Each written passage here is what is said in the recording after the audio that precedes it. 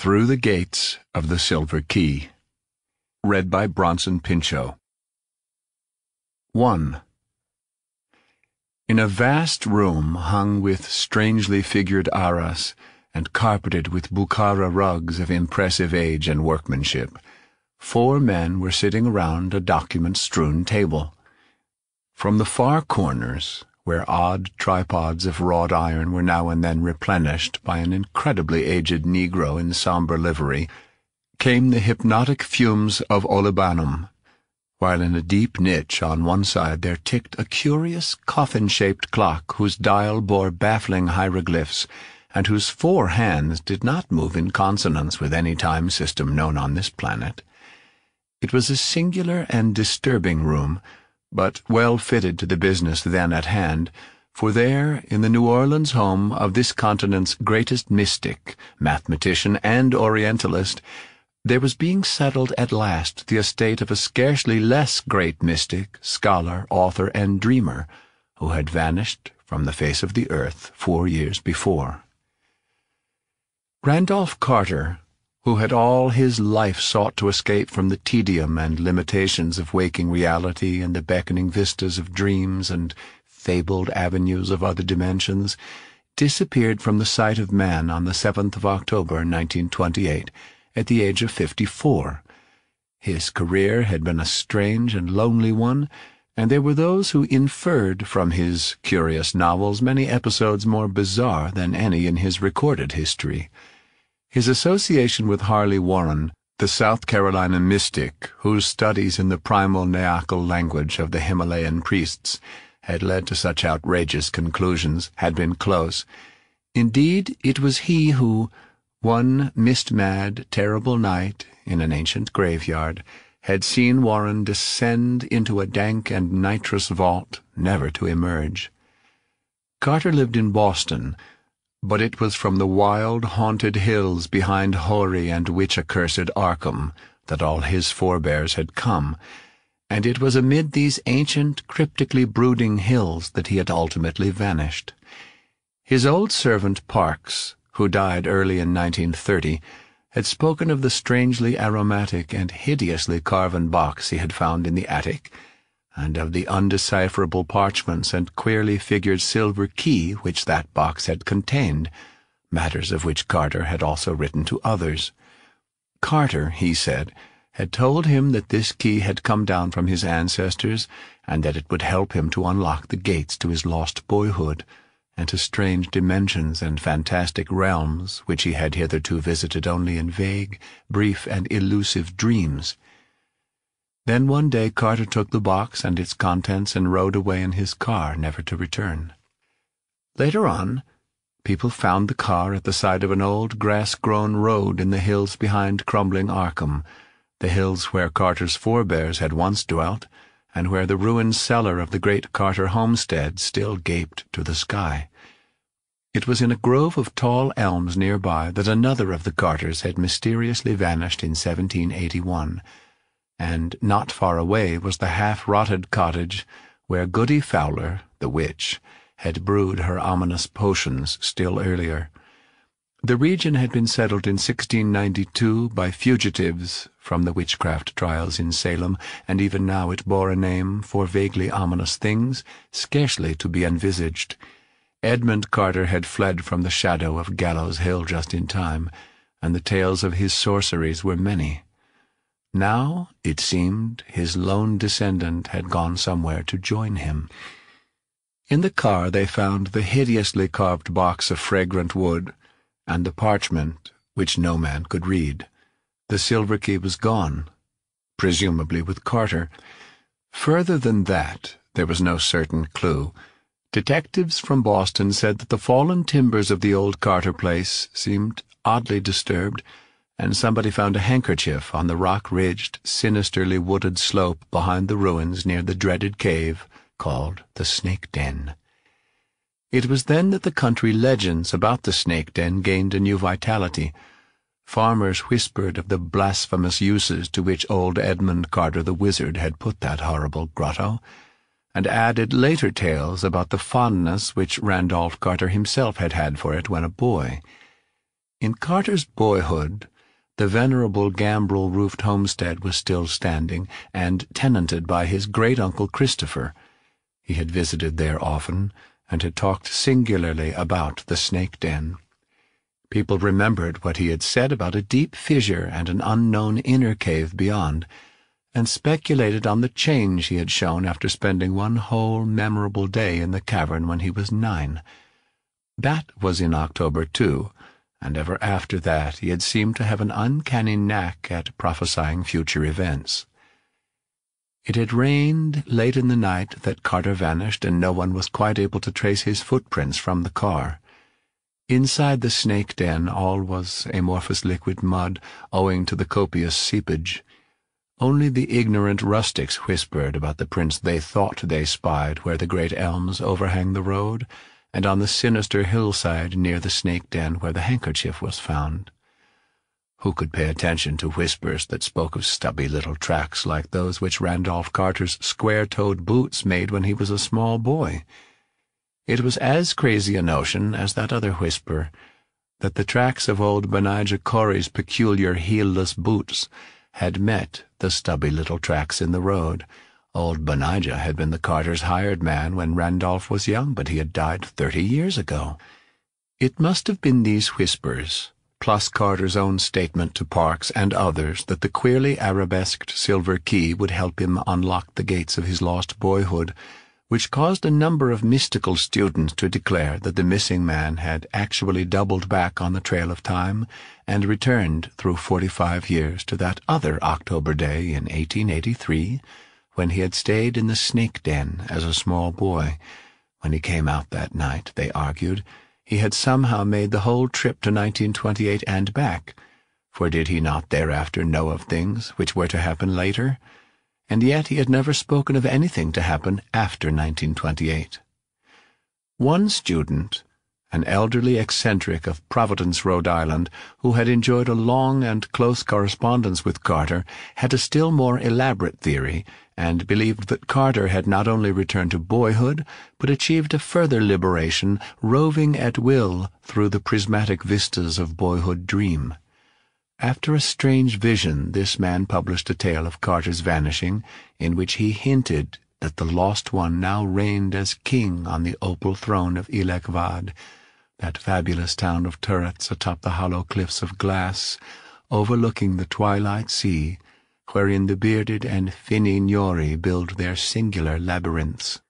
It was this old man, Ward Phillips, who pleaded most loudly against the apportionment of Carter's estate to his heirs, all distant cousins, on the ground that he was still alive in another time dimension and might well return some day.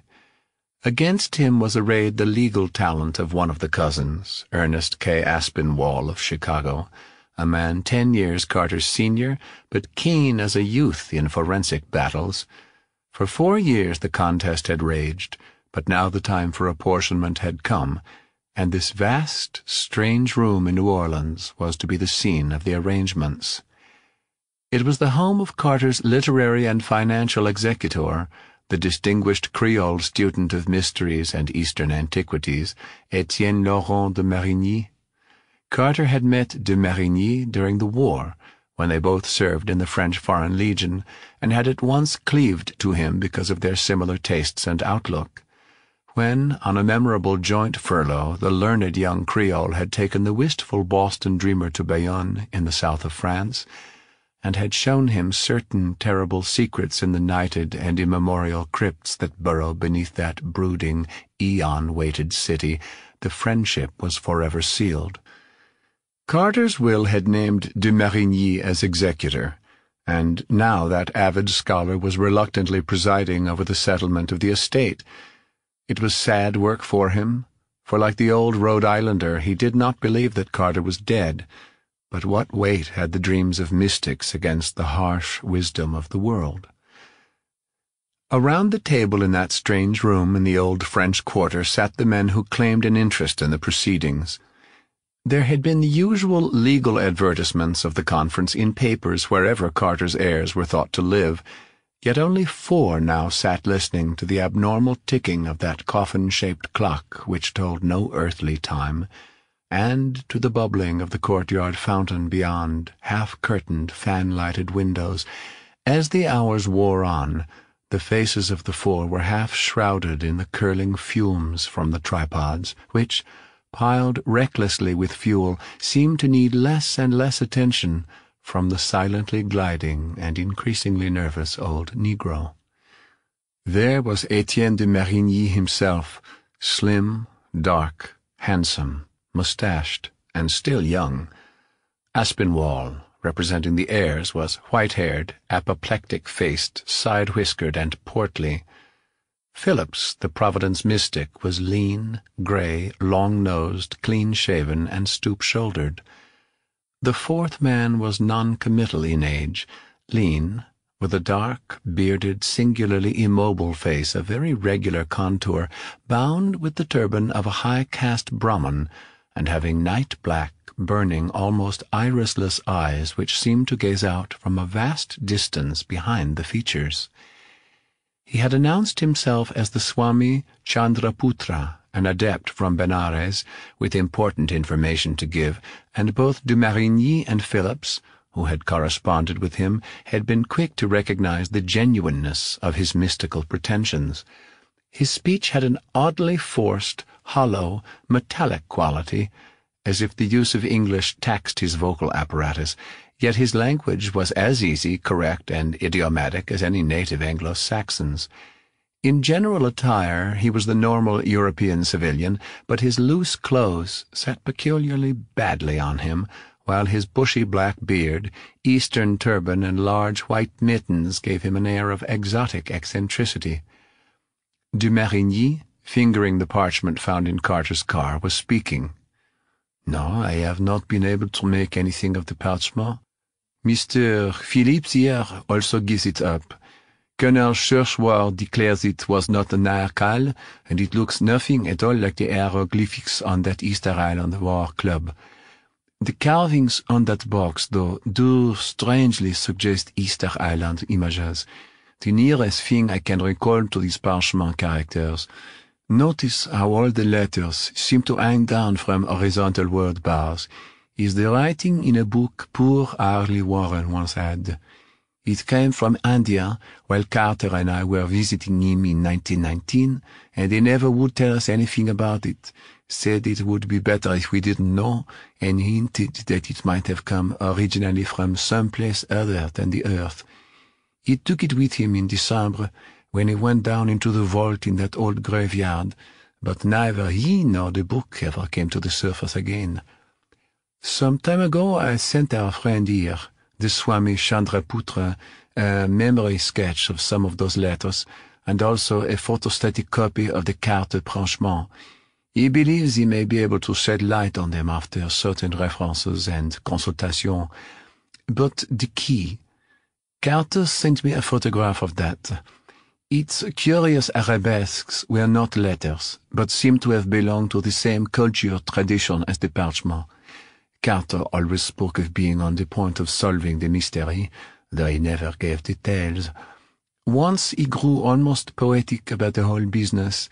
That antique silver key, he said, would unlock the successive doors that bar our free march down the mighty corridors of space and time to the very border which no man has crossed since Shaddad, with his terrific genius built and concealed in the sands of Arabia Petreste, the prodigious domes and uncounted minarets of thousand-pillared Irem.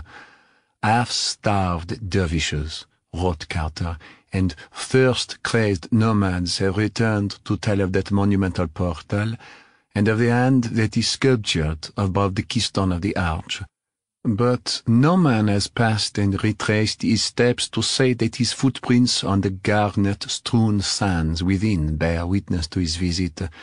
The key, he surmised, was that for which the cyclopean sculptured hand vainly grasps. Why Carter didn't take the parchment as well as the key we cannot say. Perhaps he forgot it, or perhaps he forbore to take it through recollection of one who had taken a book of like characters into a vault and never returned. Or perhaps it was really immaterial to what he wished to do. As de Marigny paused, old Mr. Phillips spoke in a harsh, shrill voice. "We can know of Randolph Carter's wandering only what we dream. I have been to many strange places in dreams and have heard many strange and significant things in Ulthar, beyond the river Skye. It does not appear that the parchment was needed, for certainly Carter re-entered the world of his boyhood dreams and is now a king in Elec Vad." Mr. Aspinwall grew doubly apoplectic-looking as he sputtered, "Can't somebody shut the old fool up? We've had enough of these moonings. The problem is to divide the property, and it's about time we got to it." For the first time, Swami Chandraputra spoke in his queerly alien voice. "Gentlemen, there is more to this matter than you think.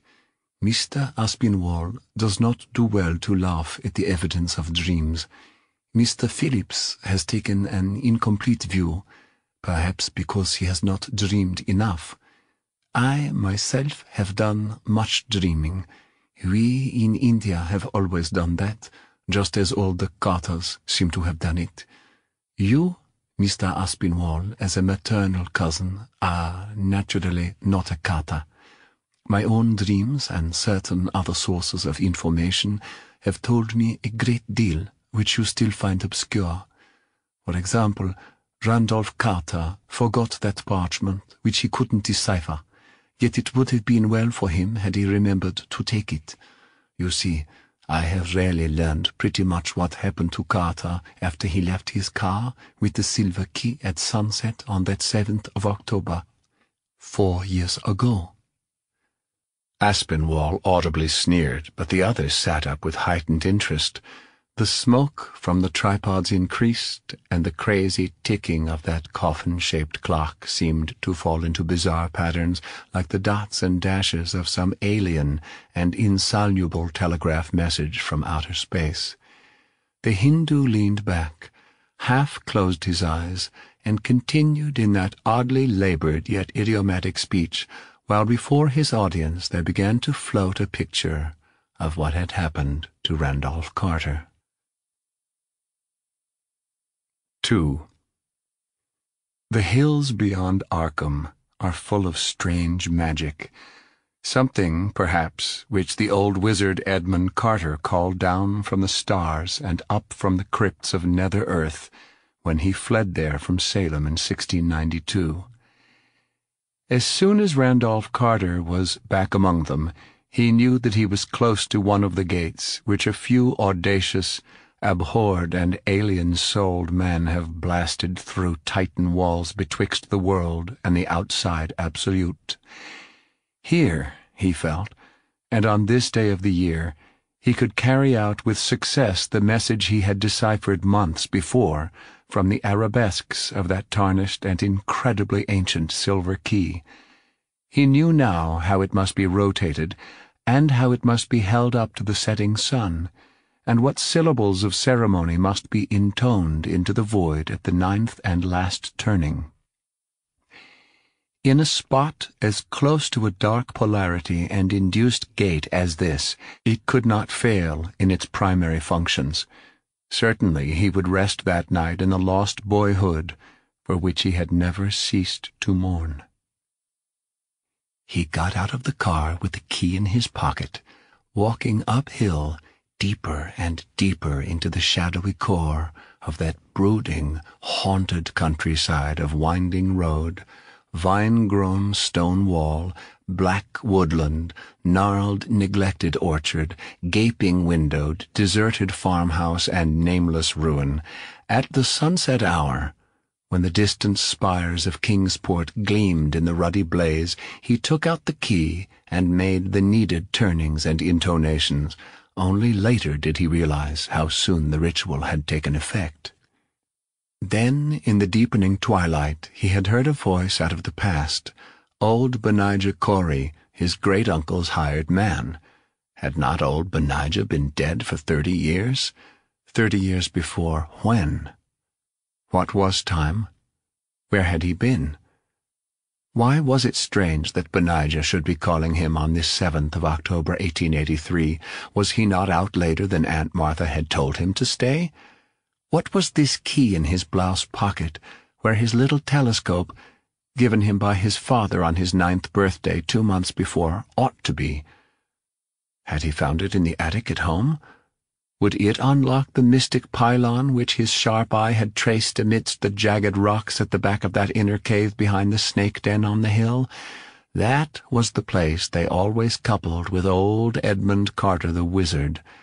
People wouldn't go there, and nobody but him had ever noticed or squirmed through the root-choked figure to that great black inner chamber with the pylon. Whose hands had carved that hint of a pylon out of the living rock? Old Wizard Edmund's, or others that he had conjured up and commanded? That evening little Randolph ate supper with Uncle Chris and Aunt Martha in the old gambrel-roofed farmhouse. Next morning he was up early and out through the twisted-boughed apple orchard to the upper timber lot where the mouth of the snake den lurked black and forbidding amongst grotesque, overnourished oaks. A nameless expectancy was upon him, and he did not even notice the loss of his handkerchief as he fumbled in his blouse pocket to see if the queer silver key was safe. He crawled through the dark orifice with tense, adventurous assurance, lighting his way with matches taken from the sitting-room. In another moment he had wriggled through the root-choked fissure at the farther end, and was in the vast, unknown inner grotto whose ultimate rock wall seemed half like a monstrous and consciously shapen pylon. Before that dank, dripping wall he stood silent and awestruck, lighting one match after another as he gazed. Was that stony bulge above the keystone of the imagined arch really a gigantic sculptured hand? Then he drew forth the silver key, and made motions and intonation whose source he could only dimly remember. Was anything forgotten? He knew only that he wished to cross the barrier to the untrammeled land of his dreams and the gulfs where all dimensions dissolved in the absolute. 3. What happened then is scarcely to be described in words. It is full of those paradoxes, contradictions, and anomalies which have no place in waking life, but which fill our more fantastic dreams and are taken as matters of course till we return to our narrow, rigid, objective world of limited causation and tridimensional logic. As the Hindu continued his tale, he had difficulty in avoiding what seemed, even more than the notion of a man transferred through the years to boyhood, an air of trivial, puerile extravagance. Mr. Aspinwall, in disgust, gave an apoplectic snort and virtually stopped listening. For the rite of the silver key, as practiced by Randolph Carter in that black, haunted cave within a cave, did not prove unavailing. From the first gesture and syllable an aura of strange, awesome mutation was apparent, a sense of incalculable disturbance and confusion in time and space, yet one which held no hint of what we recognize as motion and duration. Imperceptibly, such things as age and location ceased to have any significance whatever. The day before, Randolph Carter had miraculously leaped a gulf of years. Now there was no distinction between boy and man. There was only the entity, Randolph Carter, with a certain store of images which had lost all connection with terrestrial scenes and circumstances of acquisition.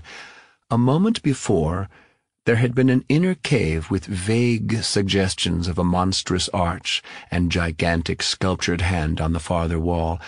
Now there was neither cave nor absence of cave, neither wall nor absence of wall.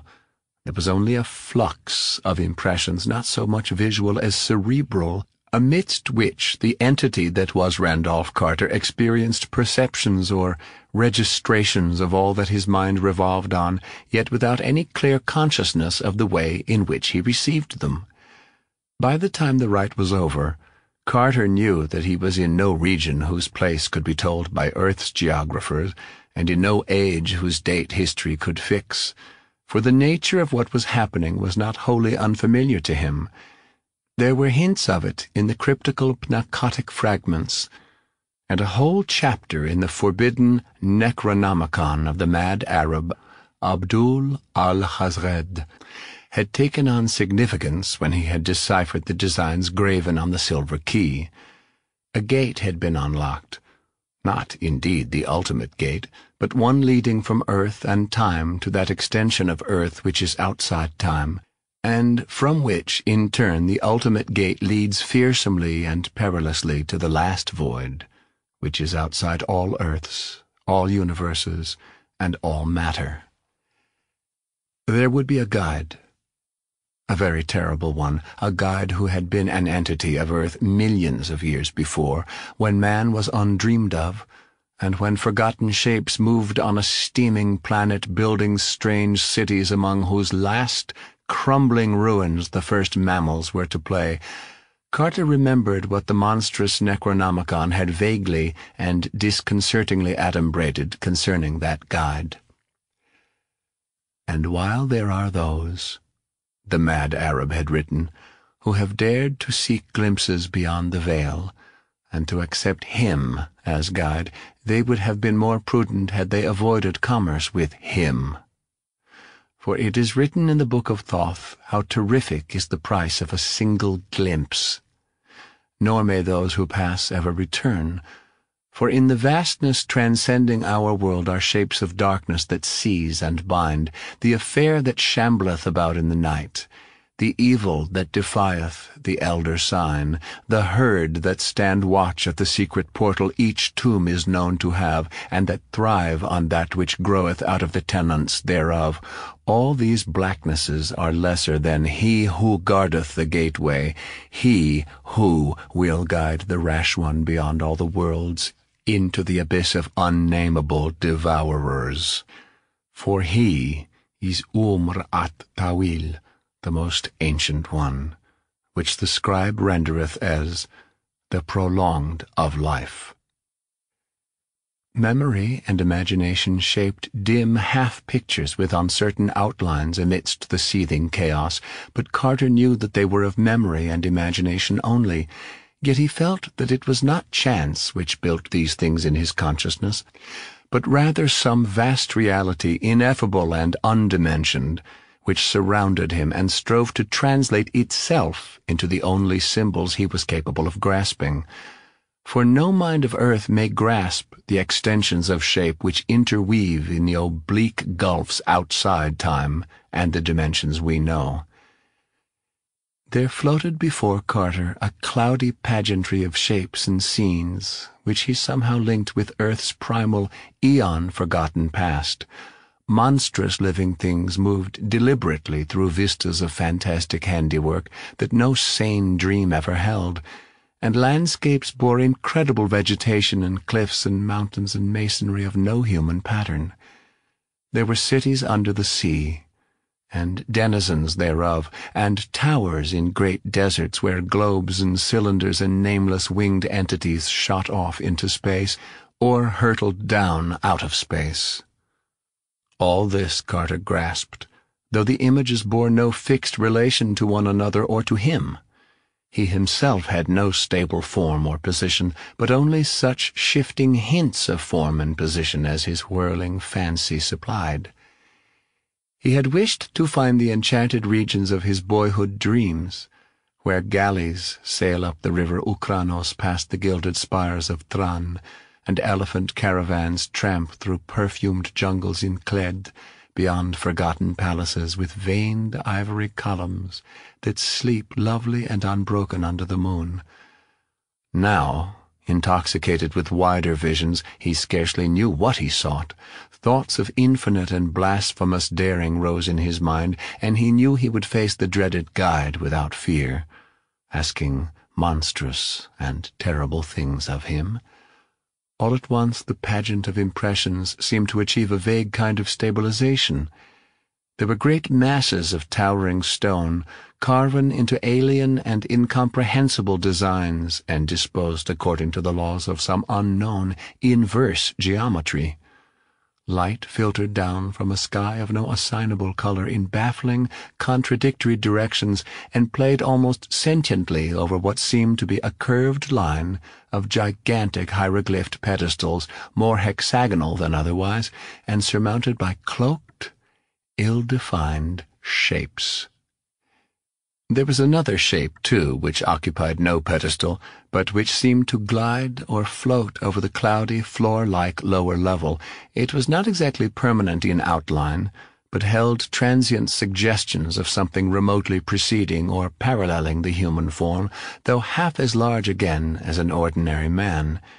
It seemed to be heavily cloaked, like the shapes on the pedestals, with some neutral-colored fabric, and Carter could not detect any eye-holes through which it might gaze. Probably it did not need to gaze, for it seemed to belong to an order of beings far outside the merely physical in organization and faculties.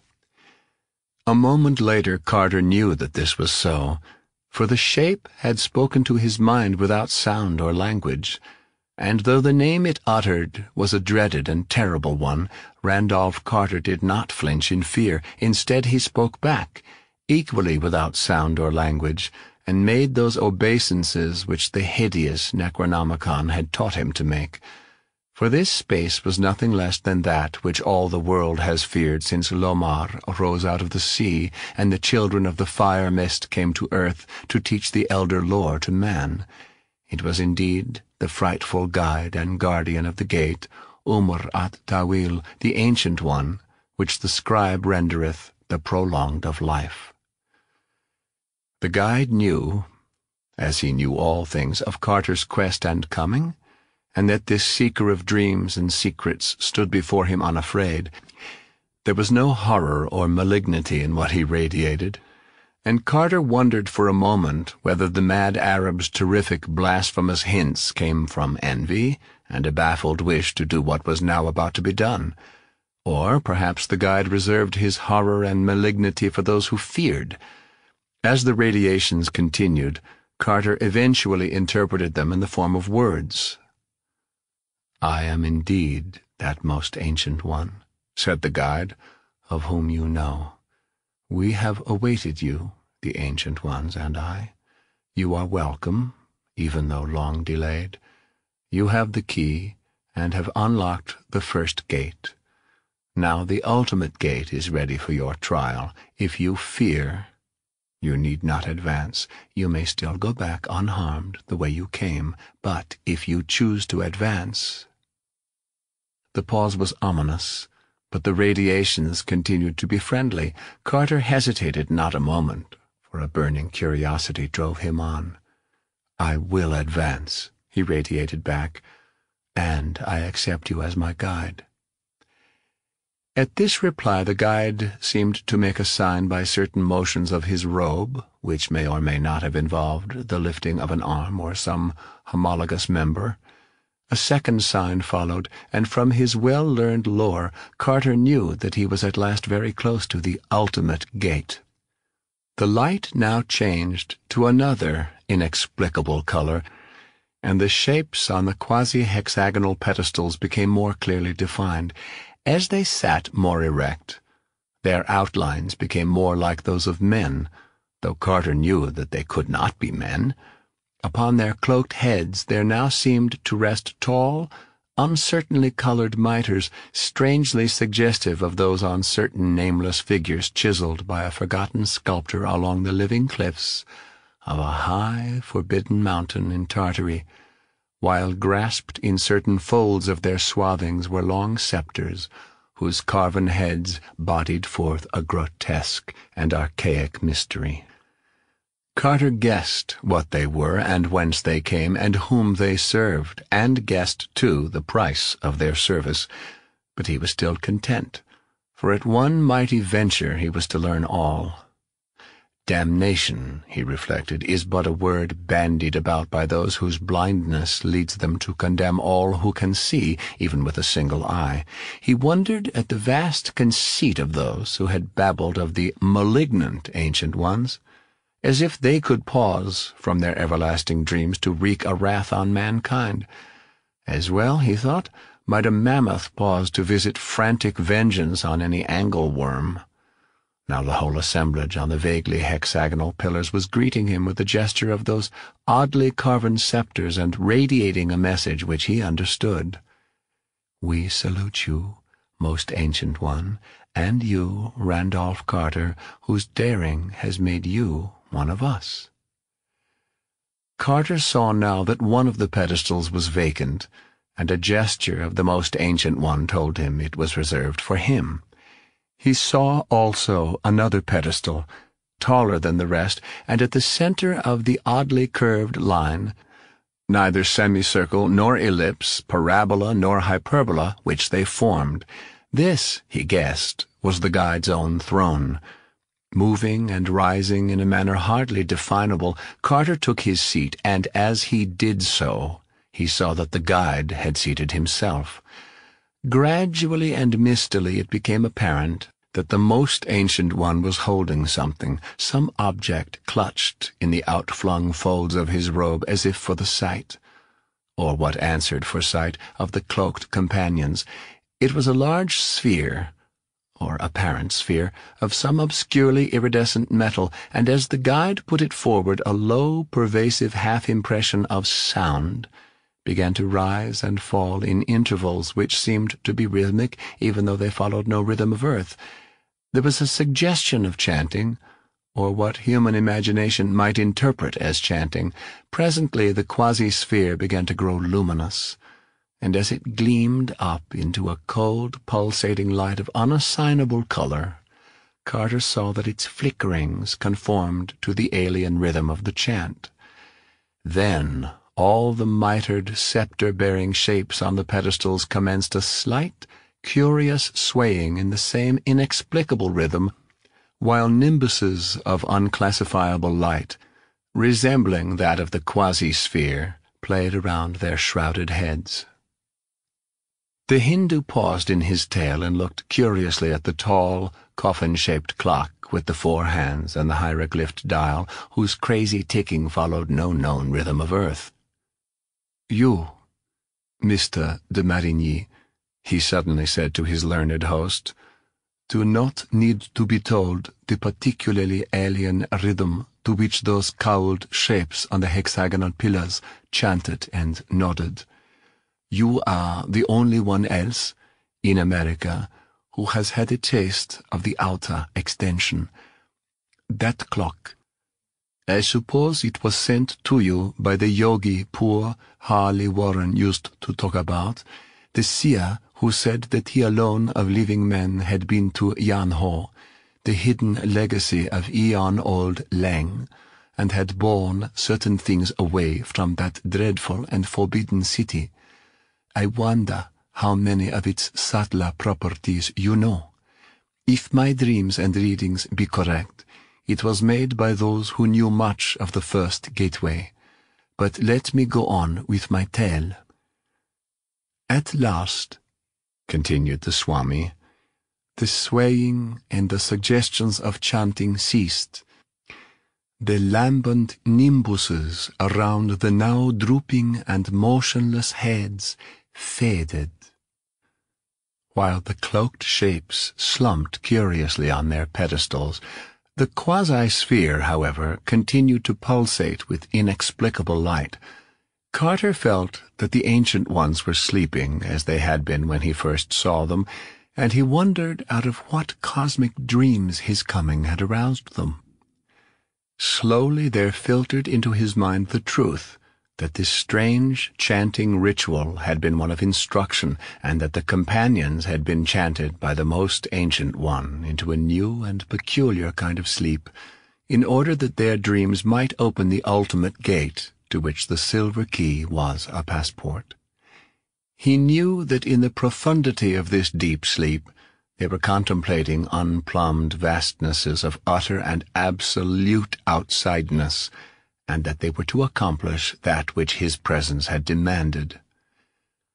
The guide did not share this sleep, but seemed still to be giving instructions in some subtle, soundless way. Evidently he was implanting images of those things which he wished the companions to dream, and Carter knew that as each of the Ancient Ones pictured the prescribed thought, there would be born the nucleus of manifestation visible to his earthly eyes. When the dreams of all the shapes had achieved a oneness, that manifestation would occur, and everything he required be materialized through concentration. He had seen such things on Earth, in India, where the combined projected will of a circle of adepts can make a thought take tangible substance, and in Hori at La'anat, of which few even dare speak. Just what the ultimate gate was, and how it was to be passed, Carter could not be certain, but a feeling of tense expectancy surged over him. He was conscious of having a kind of body, and of holding the fateful silver key in his hand.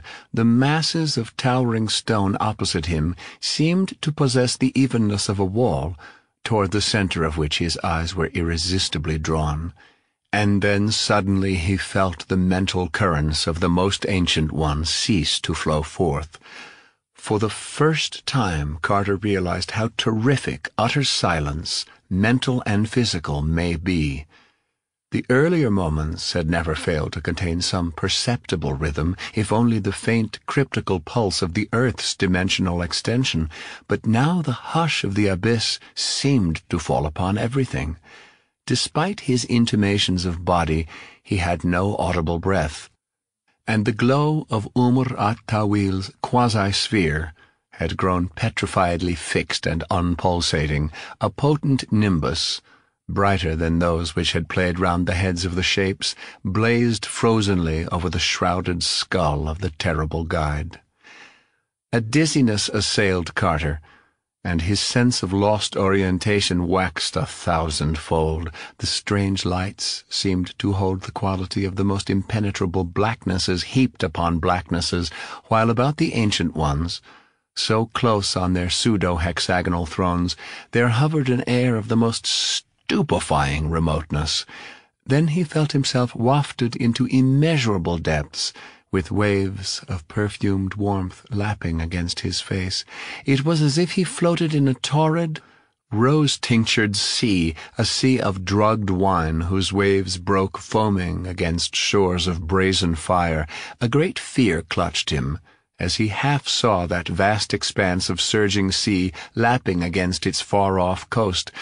But the moment of silence was broken. The surgings were speaking to him in a language that was not a physical sound of articulate words. "The man of truth is beyond good and evil," intoned a voice that was not a voice. "The man of truth has ridden to all is one. The man of truth has learned that illusion is the one reality, and that substance is the great impostor."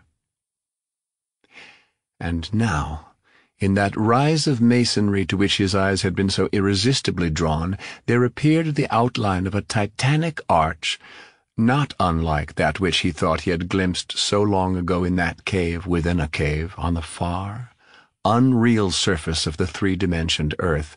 He realized that he had been using the silver key, moving it in accord with an unlearned and instinctive ritual closely akin to that which had opened the inner gate. That rose-drunken sea which lapped his cheeks was, he realized, no more or less than the adamantine mass of the solid wall yielding before his spell, and the vortex of thought with which the Ancient Ones had aided his spell. Still guided by instinct and blind determination, he floated forward and through the ultimate gate. 4.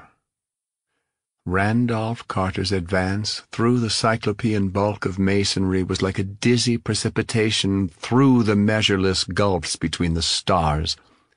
From a great distance he felt triumphant, godlike surges of deadly sweetness, and after that the rustling of great wings and impressions of sound like the chirpings and murmurings of objects unknown on earth or in the solar system. Glancing backward, he saw not one gate alone, but a multiplicity of gates, at some of which clamoured forms he strove not to remember, and then suddenly he felt a greater terror than that which any of the forms could give, a terror from which he could not flee because it was connected with himself. Even the first gateway had taken something of stability from him, leaving him uncertain about his bodily form and about his relationship to the mistily defined objects around him, but it had not disturbed his sense of unity. He had still been Randolph Carter, a fixed point in the dimension, seething. Now, beyond the ultimate gateway, he realized in a moment of consuming fright that he was not one person, but many persons. He was in many places at the same time. On Earth, on October 7th, 1883, a little boy named Randolph Carter was leaving the snake den in the hushed evening light and running down the rocky slope and through the twisted-boughed orchard toward his Uncle Christopher's house in the hills beyond Arkham. Yet at that same moment, which was also somehow in the earthly year of 1928, a vague shadow not less Randolph Carter was sitting on a pedestal among the ancient ones in Earth's trans-dimensional extension. Here, too, was a third Randolph Carter in the unknown and formless cosmic abyss beyond the ultimate gate, and elsewhere in a chaos of scenes whose infinite multiplicity and monstrous diversity brought him close to the brink of madness, were a limitless confusion of beings, which he knew were as much himself as the local manifestation now beyond the ultimate gate. There were Carters in settings belonging to every known and suspected age of Earth's history and to remoter ages of earthly entity transcending knowledge, suspicion, and credibility. Carters of forms both human and non-human, vertebrate and invertebrate, conscious and mindless, animal and vegetable, and more.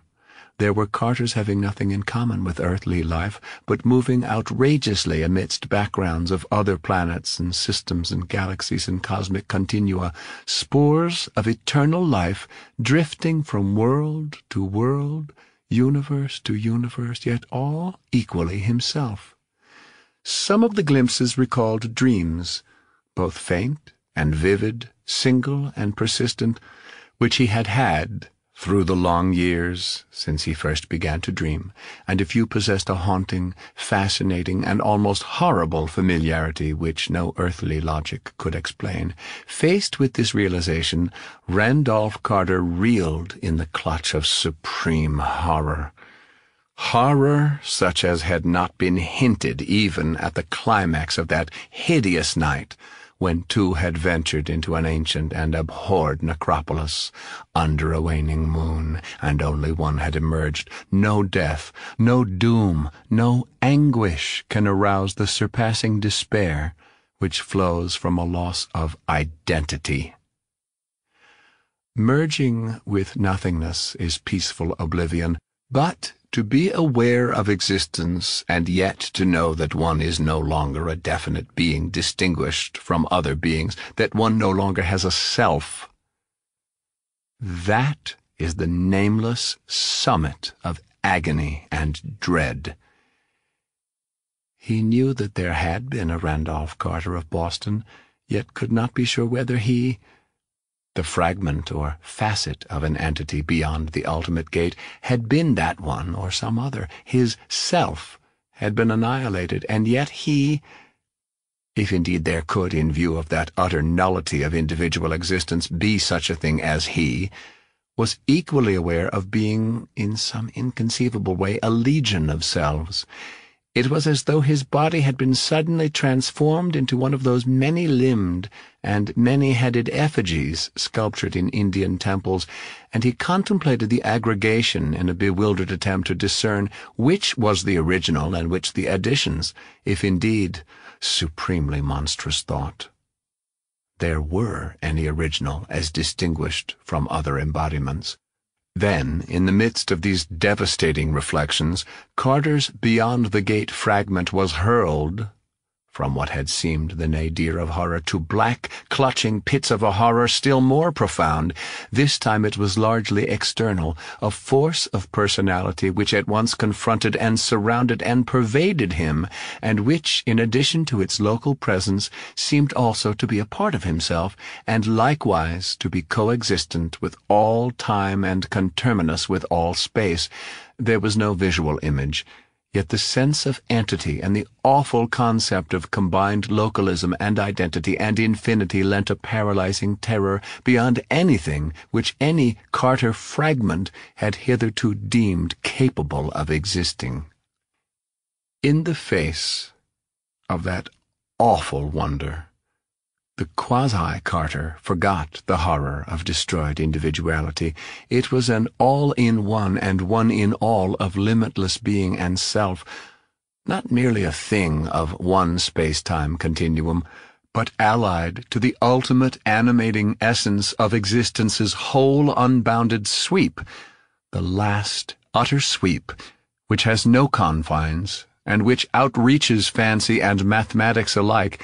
It was perhaps that which certain secret cults of Earth had whispered of as Yog-Sothoth, and which has been a deity under other names, that which the crustaceans of Yoggoth worship as the Beyond One, and which the vaporous brains of the spiral nebulae know by an untranslatable sign. Yet in a flash the Carter facet realized how slight and fractional all these conceptions are. And now the being was addressing the Carter facet in prodigious waves that smote and burned and thundered, a concentration of energy that blasted its recipient with well-nigh unendurable violence, and that paralleled in an unearthly rhythm the curious swaying of the Ancient Ones, and the flickering of the monstrous lights in that baffling region beyond the first gate. It was as though suns and worlds and universes had converged upon one point whose very position in space they had conspired to annihilate with an impact of resistless fury. But amidst the greater terror, one lesser terror was diminished, for the searing waves appeared somehow to isolate the Beyond the Gate Carter from his infinity of duplicates, to restore, as it were, a certain amount of the illusion of identity. After a time, the hearer began to translate the waves into speech forms known to him, and his sense of horror and oppression waned. Fright became pure awe, and what had seemed blasphemously abnormal seemed now only ineffably majestic. "Randolph Carter," it seemed to say, "my manifestations on your planet's extension, the Ancient Ones, have sent you as one who would lately have returned to small lands of dream which he had lost, yet who with greater freedom has risen to greater and nobler desires and curiosities. You wished to sail up golden Ukranos, to search our forgotten ivory cities in orchid-heavy clad, and to reign on the opal throne of Ilekvad, whose fabulous towers and numberless domes rise mighty toward a single red star in a firmament alien to your earth and to all matter. Now, with the passing of 2 gates, you wish loftier things. You would not flee like a child from a scene disliked to a dream beloved, but would plunge like a man into that last and inmost of secrets which lies behind all scenes and dreams. What you wish, I have found good, and I am ready to grant that which I have granted 11 times only to beings of your planet, 5 times only to those you call men, or those resembling them. I am ready to show you the ultimate mystery, to look on which is to blast a feeble spirit. Yet before you gaze full at that last and first of secrets, you may still wield a free choice, and return, if you will, through the 2 gates with the veil still unrent before your eyes." 5. A sudden shutting off of the waves left Carter in a chilling and awesome silence full of the spirit of desolation. On every hand pressed the illimitable vastness of the void, yet the seeker knew that the being was still there. After a moment he thought of words whose mental substance he flung into the abyss. "I accept. I will not retreat."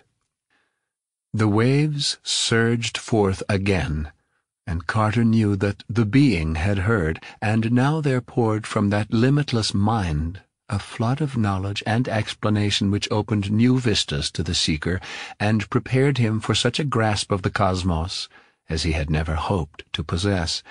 He was told how childish and limited is the notion of a tri-dimensional world, and what an infinity of directions there are besides the known directions of up-down, forward, backward, right, left. He was shown the smallness and tinsel emptiness of the little earth gods, with their petty human interests and connections, their hatred, rages, loves, and vanities, their craving for praise and sacrifice, and their demands for faiths contrary to reason and nature. While most of the impressions translated themselves to Carter as words, there were others to which other senses gave interpretation. Perhaps with eyes, and perhaps with imagination, he perceived that he was in a region of dimensions beyond those conceivable to the eye and brain of man. He saw now, in the brooding shadows of that which had been first a vortex of power and then an illimitable void, a sweep of creation that dizzied his senses. From some inconceivable vantage point he looked upon prodigious forms, whose multiple extensions transcended any conception of being, size, and boundaries which his mind had hitherto been able to hold despite a lifetime of cryptical study. He began to understand dimly why there could exist at the same time the little boy Randolph Carter in the Arkham farmhouse in 1883, the misty form on the vaguely hexagonal pillar beyond the first gate, the fragment now facing the presence in the limitless abyss, and all the other Carters his fancy or perception envisaged. Then the waves increased in strength and sought to improve his understanding, reconciling him to the multiform entity of which his present fragment was an infinitesimal part. They told him that every figure of space is but the result of the intersection by a plane of some corresponding figure of one more dimension, as a square is cut from a cube, or a circle from a sphere. The cube and sphere of 3 dimensions are thus cut from corresponding forms of 4 dimensions, which men know only through guesses and dreams, and these in turn are cut from forms of 5 dimensions, and so on up to the dizzy and reachless heights of archetypal infinity. The world of men and of the gods of men is merely an infinitesimal phase of an infinitesimal thing, the 3-dimensional phase of that small wholeness reached by the first gate, where Umar at-Tawil dictates dreams to the ancient ones. Though men hail it as reality and ban thoughts of its many-dimensioned original as unreality, it is in truth the very opposite. That which we call substance and reality is shadow and illusion, and that which we call shadow and illusion is substance and reality. Time, the waves went on, is motionless, and without beginning or end. That it has motion, and is the cause of change, is an illusion. Indeed, it is itself really an illusion, for except to the narrow sight of beings in limited dimensions, there are no such things as past, present, and future. Men think of time only because of what they call change, yet that too is illusion. All that was, and is to be, exists simultaneously. These revelations came with a godlike solemnity which left Carter unable to doubt. Even though they lay almost beyond his comprehension, he felt that they must be true in the light of that final cosmic reality which belies all local perspectives and narrow partial views, and he was familiar enough with profound speculations to be free from the bondage of local and partial conceptions. Had his whole quest not been based upon a faith in the unreality of the local and partial? After an impressive pause, the waves continued, saying that what the denizens of few-dimensioned zones call change is merely a function of their consciousness, which views the external world from various cosmic angles. As the shapes produced by the cutting of a cone seem to vary with the angles of cutting, being circle, ellipse, parabola, or hyperbola according to that angle, yet without any change in the cone itself, so do the local aspects of an unchanged and endless reality seem to change with the cosmic angle of regarding. To this variety of angles of consciousness, the feeble beings of the inner worlds are slaves, since with rare exceptions they cannot learn to control them.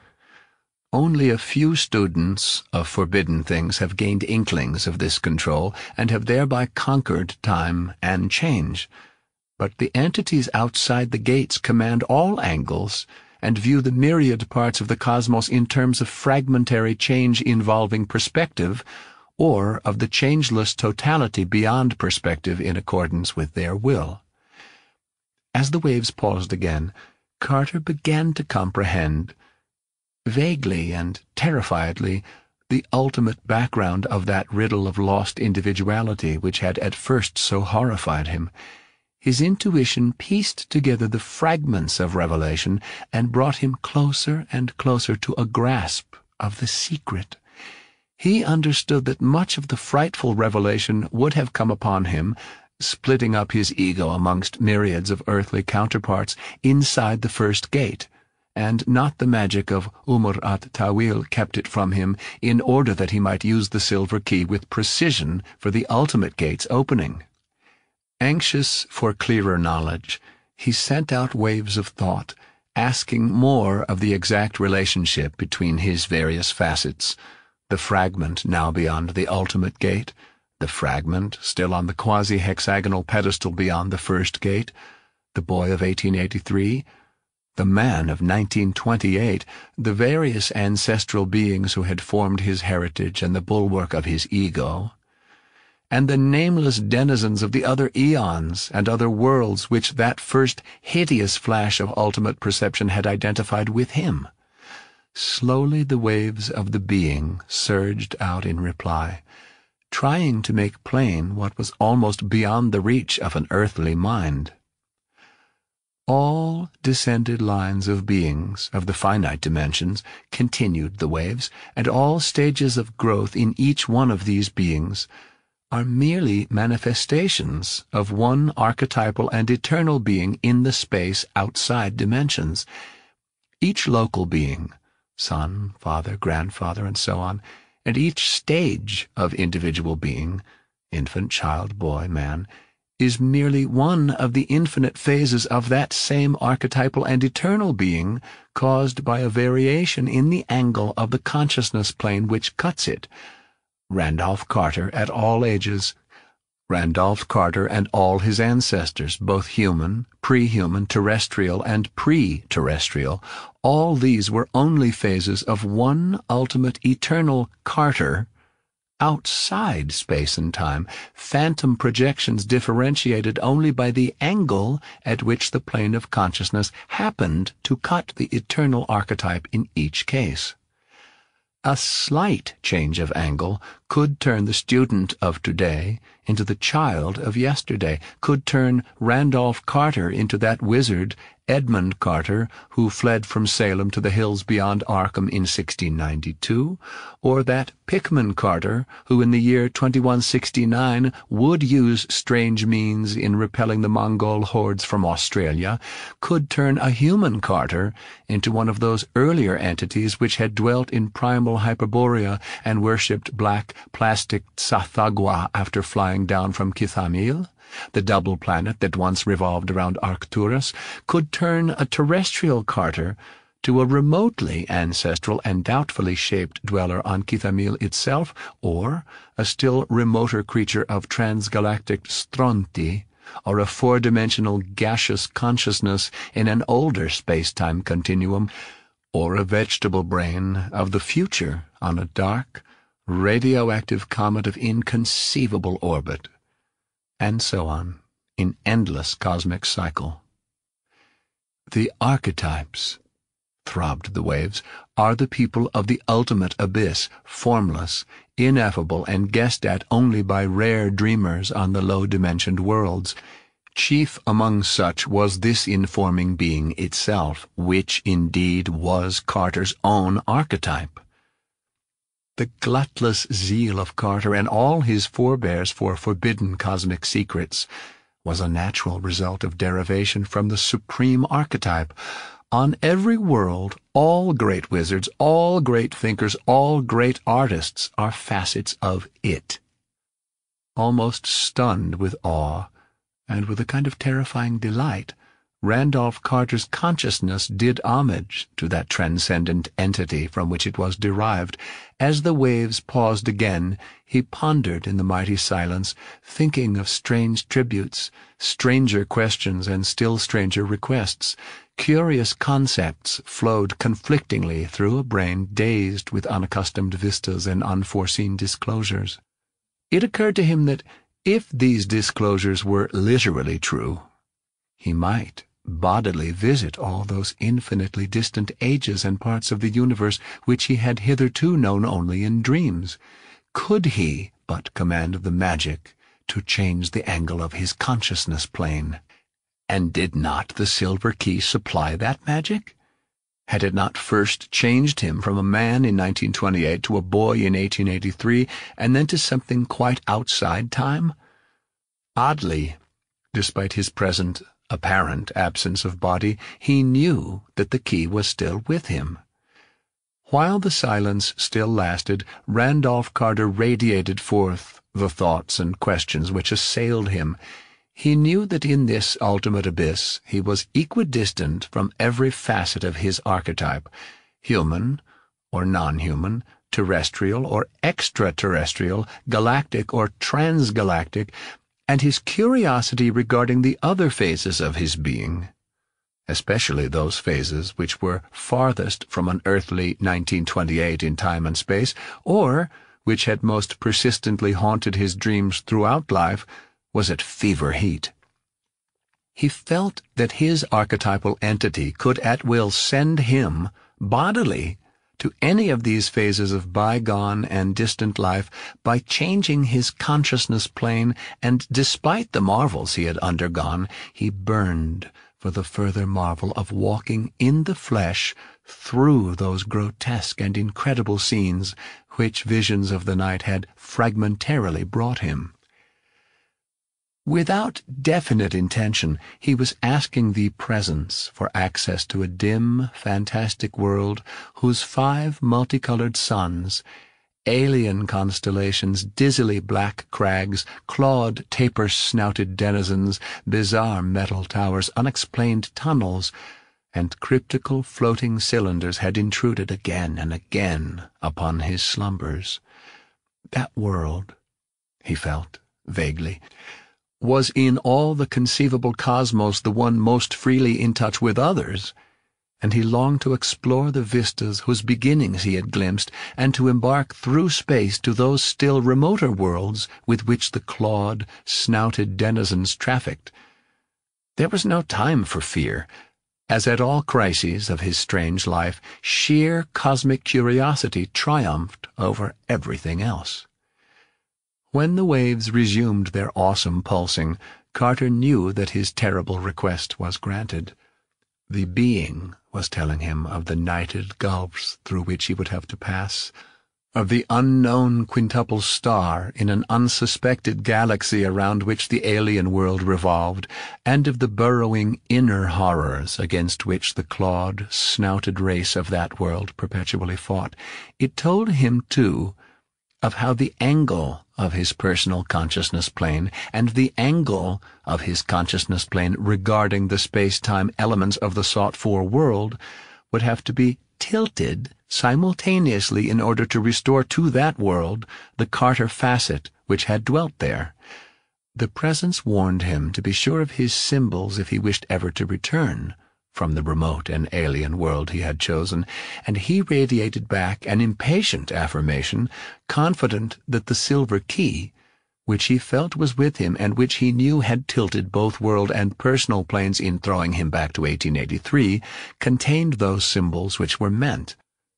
And now the being, grasping his impatience, signified its readiness to accomplish the monstrous precipitation. The waves abruptly ceased, and there supervened a momentary stillness tense with nameless and dreadful expectancy. Then, without warning, came a whirring and drumming that swelled to a terrific thundering. Once again Carter felt himself the focal point of an intense concentration of energy which smote and hammered and seared unbearably in the now familiar rhythm of outer space, and which he could not classify as either the blasting heat of a blazing star or the all-petrifying cold of the ultimate abyss. Bands and rays of color utterly foreign to any spectrum of our universe played and wove and interlaced before him, and he was conscious of a frightful velocity of motion. He caught one fleeting glimpse of a figure sitting alone upon a cloudy throne, more hexagonal than otherwise. 6. As the Hindu paused in his story, he saw that de Marigny and Phillips were watching him absorbedly. Aspinwall pretended to ignore the narrative and kept his eyes ostentatiously on the papers before him. The alien-rhythmed ticking of the coffin-shaped clock took on a new and portentous meaning, while the fumes from the choked, neglected tripods wove themselves into fantastic and inexplicable shapes and formed disturbing combinations with the grotesque figures of the draft-swayed tapestries. The old Negro who had tended them was gone. Perhaps some growing tension had frightened him out of the house. An almost apologetic hesitancy hampered the speaker as he resumed in his oddly labored yet idiomatic voice. "You have found these things of the abyss hard to believe," he said, "but you will find the tangible and material things ahead still harder. That is the way of our minds. Marvels are doubly incredible when brought into 3 dimensions from the vague regions of possible dream. I shall not try to tell you much. That would be another and very different story. I will tell only what you absolutely have to know." Carter, after that final vortex of alien and polychromatic rhythm, had found himself in what, for a moment, he thought was his old, insistent dream. He was, as many a night before, walking amidst throngs of clawed, snouted beings through the streets of a labyrinth of inexplicably fashioned metal under a blaze of diverse solar color, and as he looked down, he saw that his body was like those of the others, rugose, partly squamous, and curiously articulated in a fashion mainly insect-like, yet not without a caricaturish resemblance to the human outline. The silver key was still in his grasp, though held by a noxious-looking claw.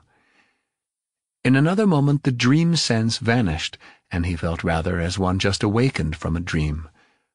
The ultimate abyss, the being, the entity of absurd, outlandish race called Randolph Carter on a world of the future not yet born. Some of these things were parts of the persistent, recurrent dreams of the wizard Zacaoba on the planet Yadith. They were too persistent. They interfered with his duties in weaving spells to keep the frightful doles in their burrows, and became mixed up with his recollections of the myriad real worlds he had visited in light-beam envelopes. And now they had become quasi-real as never before. This heavy, material silver key in his right upper claw, exact image of one he had dreamt about, meant no good. He must rest and reflect and consult the tablets of Ning for advice on what to do. Climbing a metal wall in a lane off the main concourse, he entered his apartment and approached the rack of tablets. 7 day fractions later, Zakalba squatted on his prism in awe and half-despair, for the truth had opened up a new and conflicting set of memories. Never more could he know the peace of being one entity. For all time and space he was now two.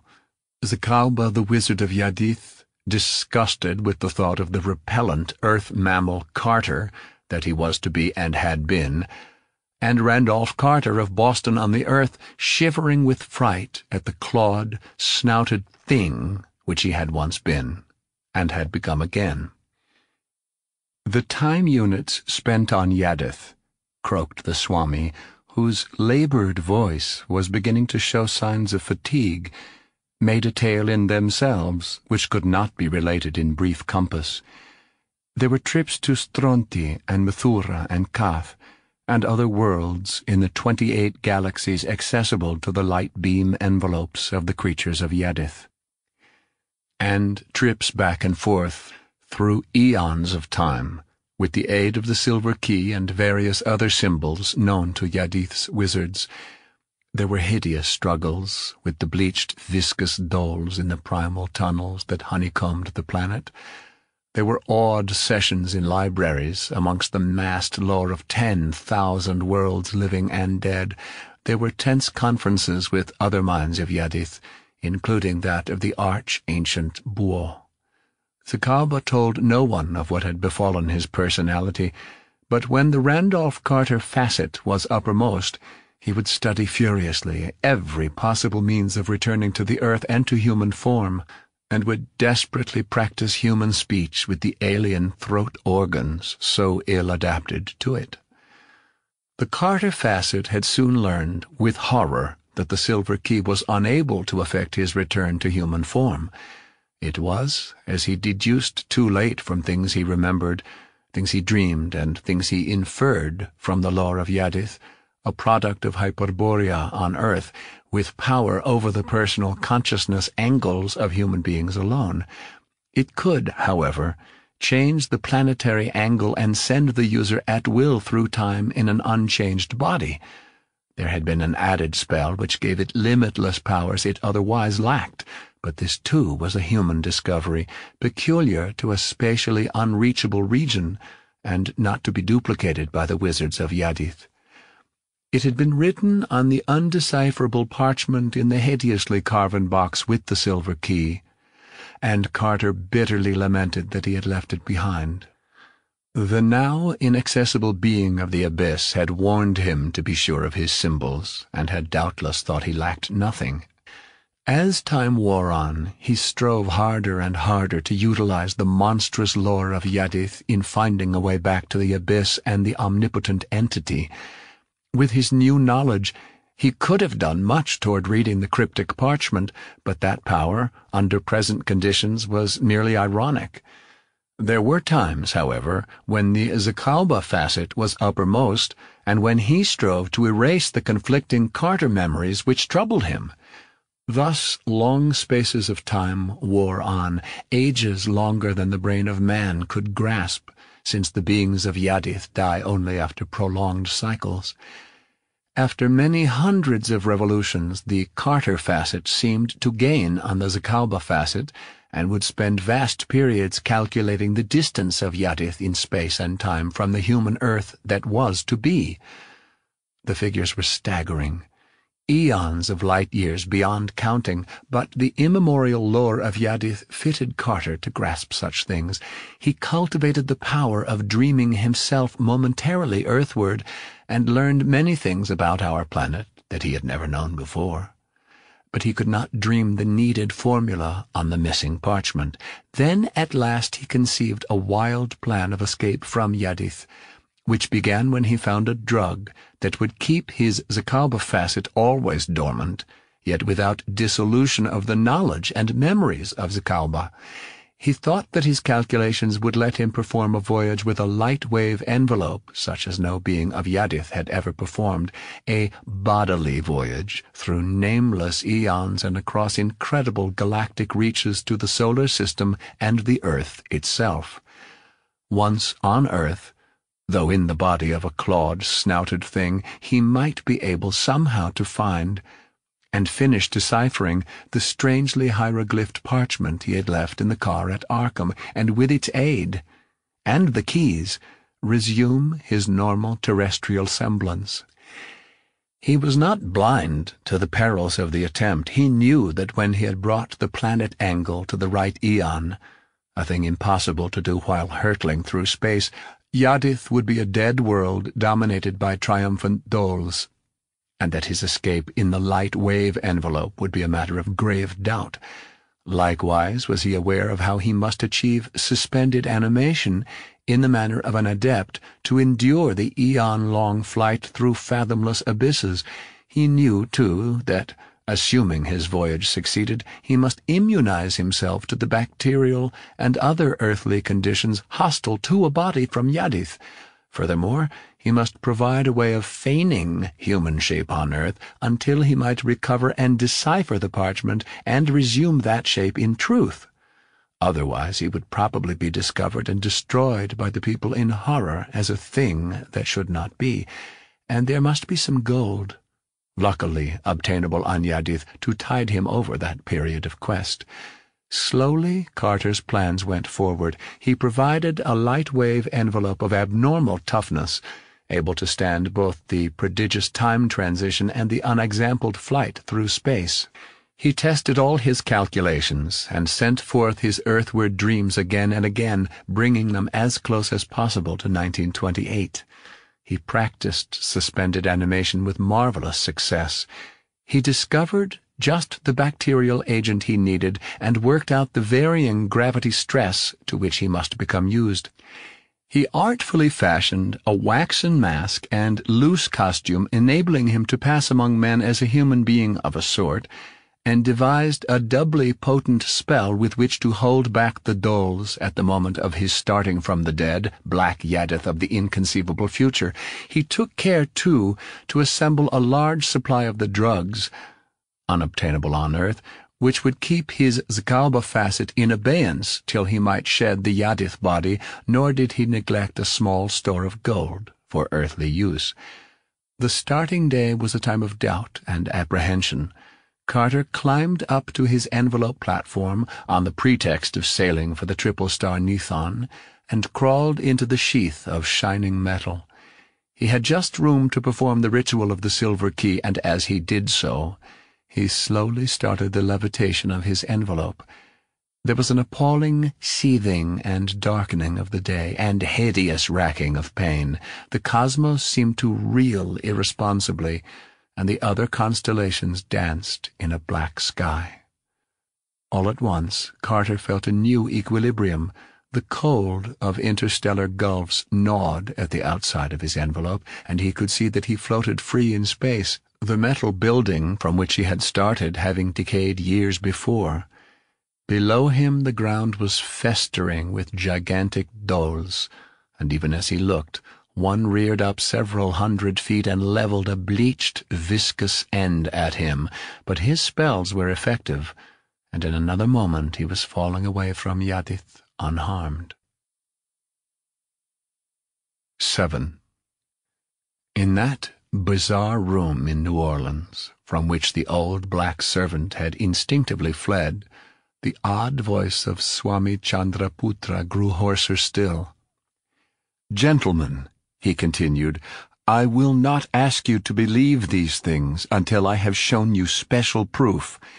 Accept it, then, as a myth, when I tell you of the thousands of light years, thousands of years of time, and uncounted billions of miles that Randolph Carter hurtled through space as a nameless, alien entity in a thin envelope of electron-activated metal. He timed his period of suspended animation with utmost care, planning to have it end only a few years before the time of landing on the Earth, in or near 1928. He will never forget that awakening. Remember, gentlemen, that before that eon-long sleep he had lived consciously for thousands of terrestrial years amidst the alien and horrible wonders of Yadith.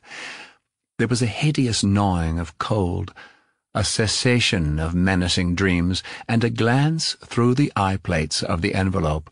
Stars, clusters, nebulae on every hand, and at last their outlines bore some kinship to the constellations of earth that he knew. Some day his descent into the solar system may be told. He saw Hinarth and the Yugoth on the rim, passed close to Neptune and glimpsed the hellish white fungi that spot it, learned an untellable secret from the close-glimpsed mists of Jupiter, and saw the horror of one of the satellites, and gazed at the cyclopean ruins that sprawl over Mars's ruddy disk. When the Earth drew near, he saw it as a thin crescent which swelled alarmingly in size. He slackened speed, though his sensations of homecoming made him wish to lose not a moment. I will not try to tell you of these sensations as I learned them from Carter. Well, toward the last, Carter hovered about in the Earth's upper air, waiting till daylight came over the western hemisphere. He wanted to land where he had left, near the snake den in the hills behind Arkham. If any of you have been hiding away from home long, and I know one of you has, I leave it to you how the sight of New England's rolling hills and great elms and gnarled orchards and ancient stone walls must have affected him. He came down at dawn in the lower meadow of the old Carter place and was thankful for the silence and solitude. It was autumn, as when he had left, and the smell of the hills was balm to his soul. He managed to drag the metal envelope up the slope of the timber lot into the snake den, though it would not go through the weed-choked fissure to the inner cave. It was there also that he covered his alien body with the human clothing and waxen mask which would be necessary. He kept the envelope here for over a year, till certain circumstances made a new hiding-place necessary. He walked to Arkham, incidentally practicing the management of his body in human posture and against terrestrial gravity, and got his gold changed to money at a bank. He also made some inquiries, posing as a foreigner ignorant of much English, and found that the year was 1930, only 2 years after the goal he had aimed at. Of course his position was horrible.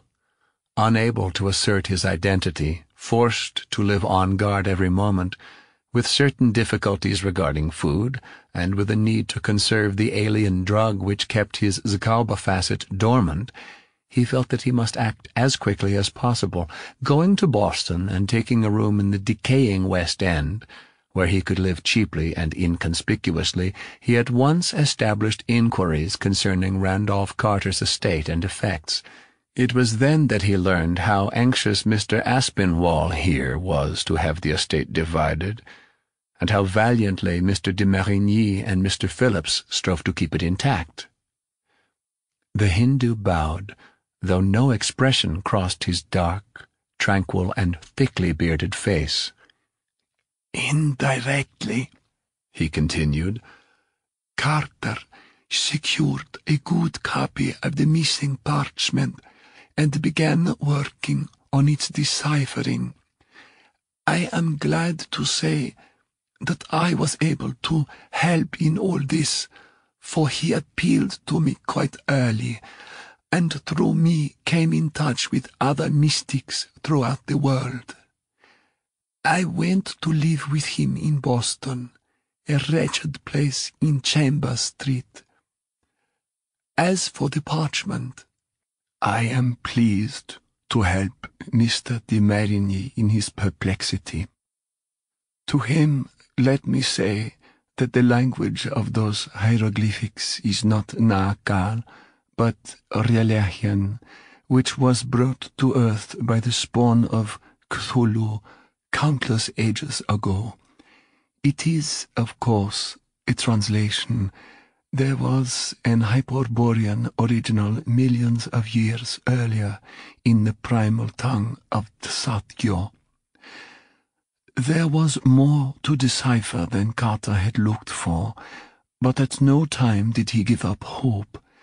Early this year he made great strides through a book he imported from Nepal, and there is no question but that he will win before long.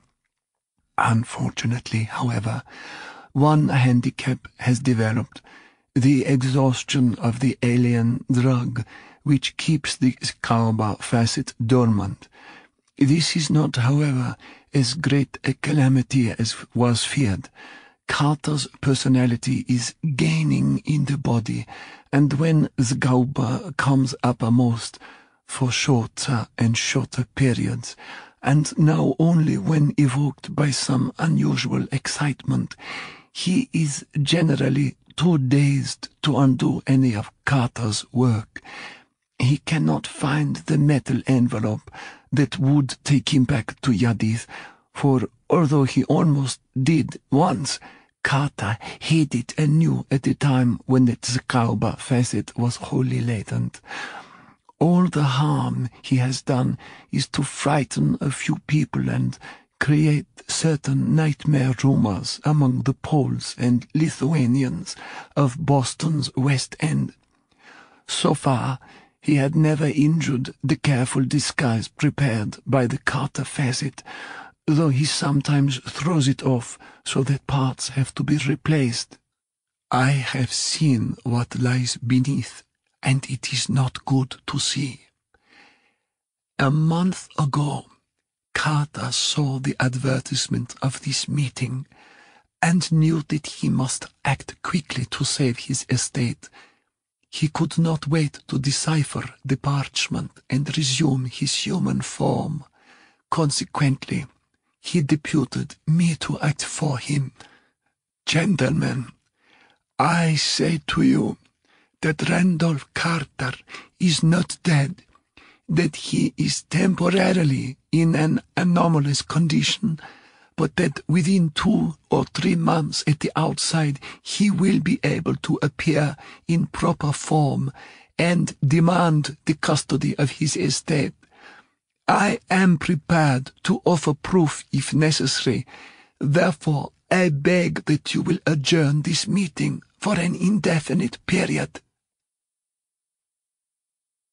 8. De Marigny and Phillips stared at the Hindu as if hypnotized, while Aspinwall emitted a series of snorts and bellows. The old attorney's disgust had by now surged into open rage, and he pounded the table with an apoplectically veined fist. When he spoke, it was in a kind of bark.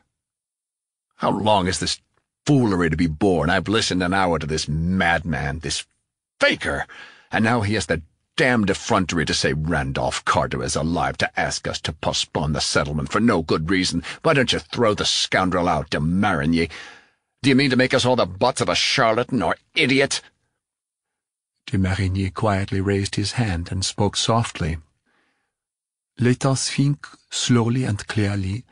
This has been a very singular tale, and there are things in it which I, as a mystic not altogether ignorant, recognize as far from impossible. Furthermore, since 1930, I have received letters from the Swami which tally with his account." As he paused, old Mr. Phillips ventured a word. "Swami Chandraputra spoke of proofs. I, too, recognize much that is significant in this story, and I have myself had many oddly corroborative letters from the Swami during the last 2 years, but some of these statements are very extreme. Is there not something tangible which can be shown?" At last the impassive-faced Swami replied, slowly and hoarsely, and drawing an object from the pocket of his loose coat as he spoke.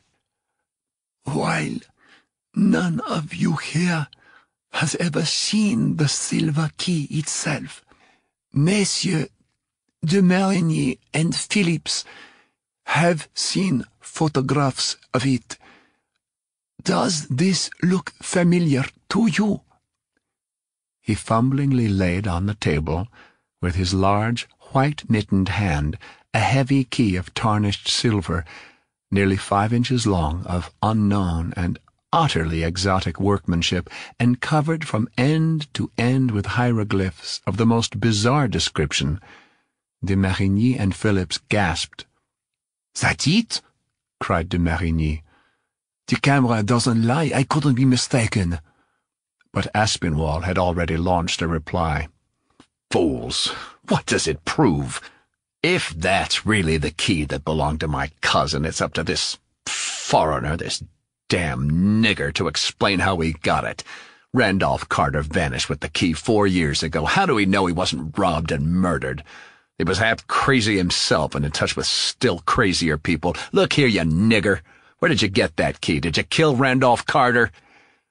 The Swami's features, abnormally placid, did not change, but the remote, irisless black eyes behind them blazed dangerously. He spoke with great difficulty. Please control yourself, Mr. Aspinwall. There is another form of proof that I could give, but its effect upon everybody would not be pleasant. Let us be reasonable.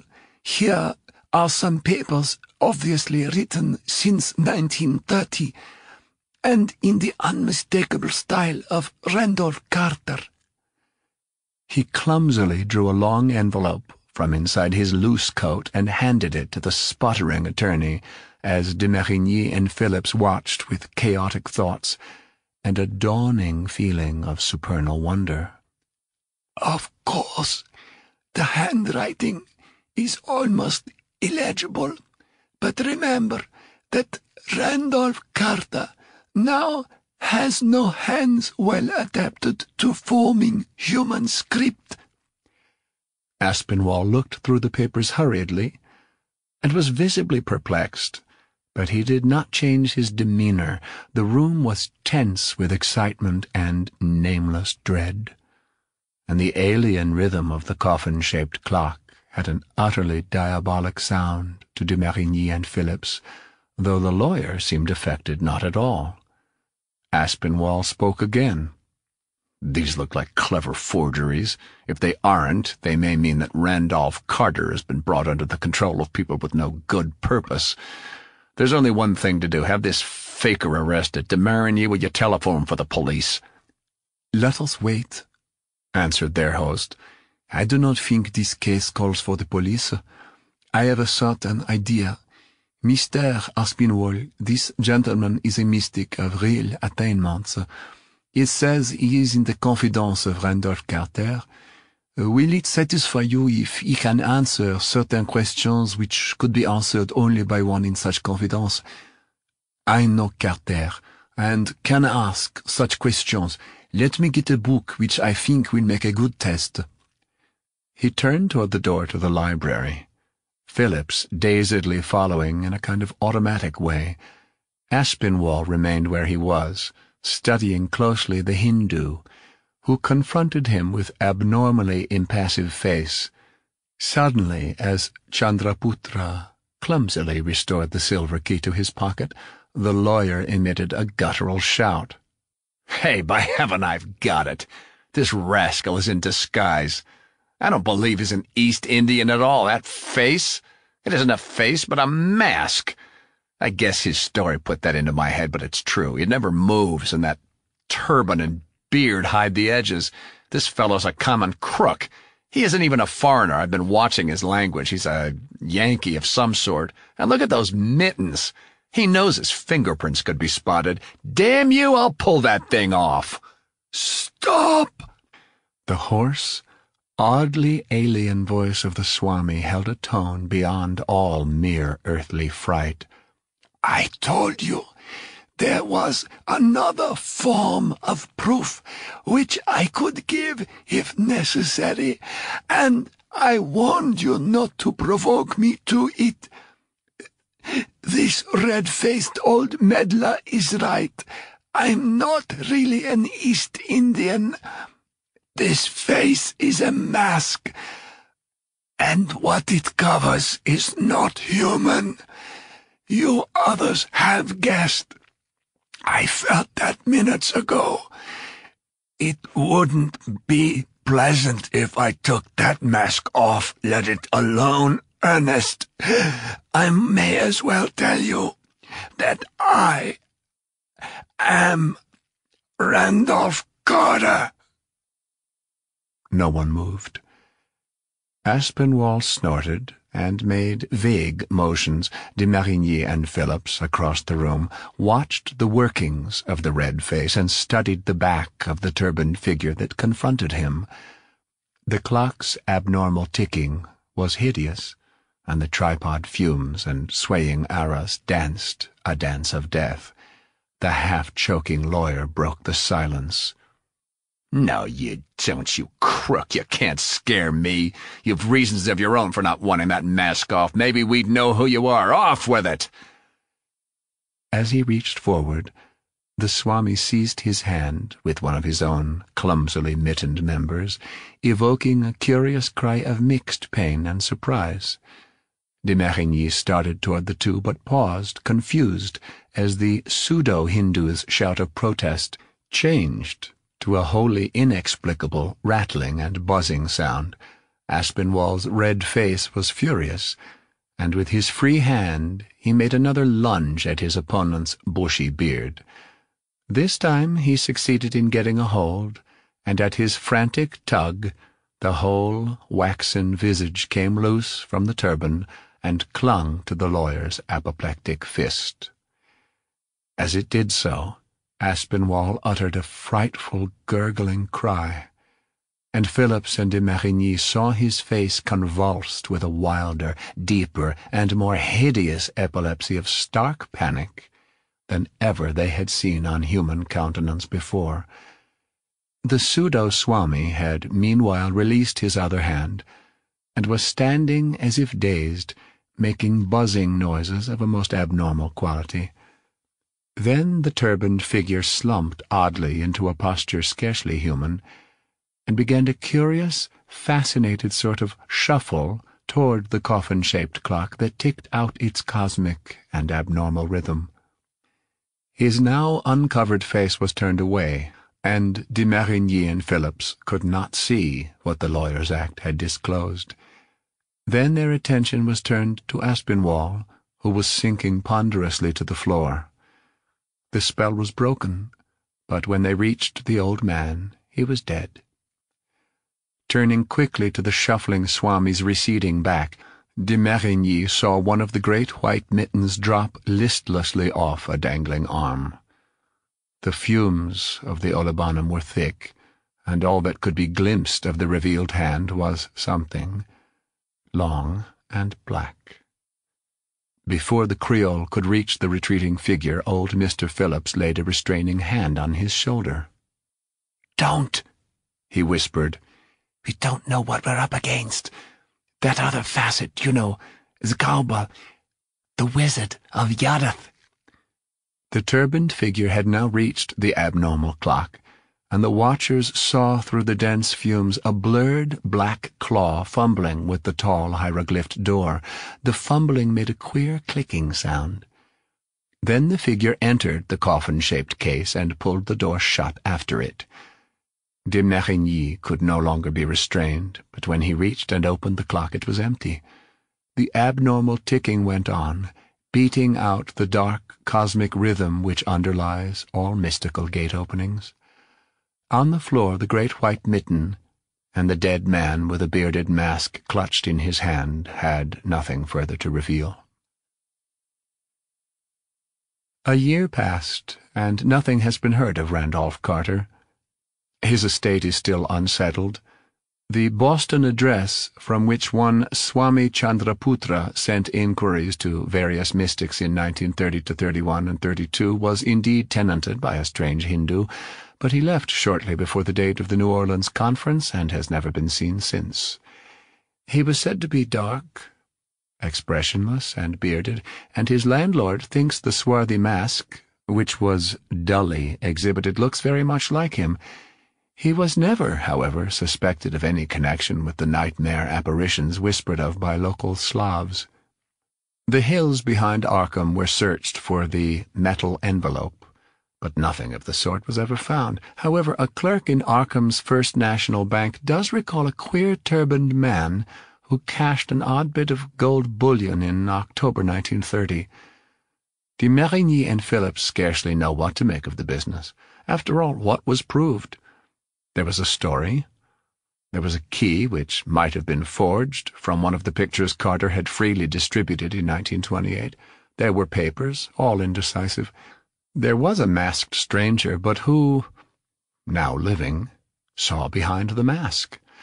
Amidst the strain and the olibanum fumes, that act of vanishing in the clock might easily have been a dual hallucination. Hindus know much of hypnotism.